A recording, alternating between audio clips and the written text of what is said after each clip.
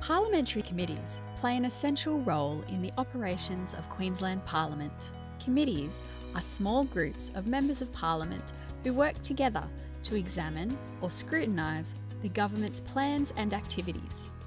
They examine issues affecting Queensland by listening to ideas, experiences and concerns from people all across the state, and making recommendations to Parliament about how to improve or fix the issue in a document called a report. Committees oversee all areas of government activity.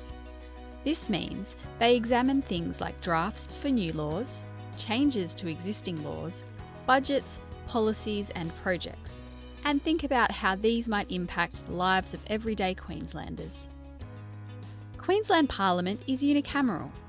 This means it only has one chamber or house. Without an upper house to monitor the Legislative Assembly, the scrutiny work undertaken by our committees is vitally important as a check on the activities of the government. Committees enhance our democratic processes and strengthen and safeguard our democracy. Committees look at all kinds of things that impact your life. For example, law and order, science, technology, education, and the environment.